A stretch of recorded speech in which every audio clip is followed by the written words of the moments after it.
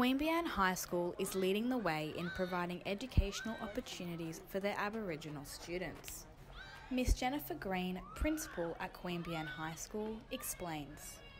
So we've just gone over 12% of our students identify as Aboriginal, and that is up.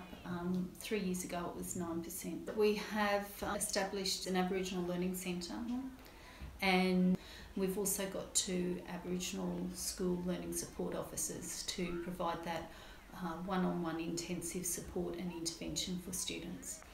So that service is a space, and we've started to personalise learning for all of the students, and we also are working very hard to encourage our students not to collude with negative stereotypes about what it is to be Aboriginal. When we have high expectations and our language is about growth and possibility and feedback is positive and growth focused, that's when we start to see change happen.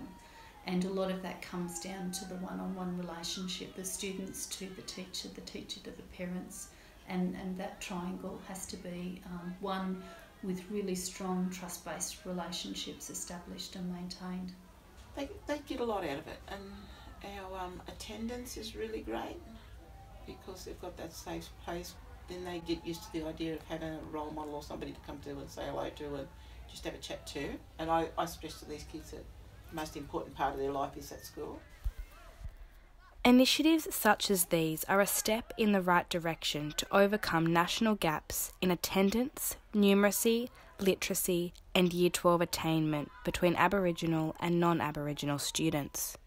Regardless about what facilities you may have, it is about that expectation that the child we get in kindergarten can be whatever they wish to be. The New South Wales Department of Education have very clear policy framework around Aboriginal education. A school can do meet those obligations without really buying into the core purpose. The activities also need to be more than a tokenistic ticker box approach. That's the trick, I suppose. That's where you've got to use culture to shift practice. And that's not only Aboriginal culture, but the culture in a school. We're starting to make changes. Our data's showing our growth is really tracking very positively.